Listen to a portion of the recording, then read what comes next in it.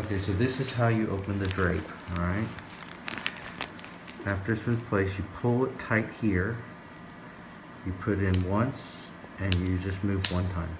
So it's a straight line, no jagged edges.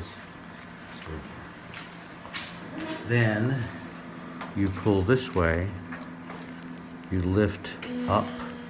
Ideally, you could go all the way across if you want. I'm only closing my blades one time. It's a straight line, no jagged edges. Then, when we place the lid holder, it works just right, and I don't have to adjust it. If there's one little tack, I go like that. Thank you. So I hold here and I tent. I go in, one motion, boom. I don't move my fingers here, and I go here all the way, one movement. And then, everything's smooth. Let me just place this here and here.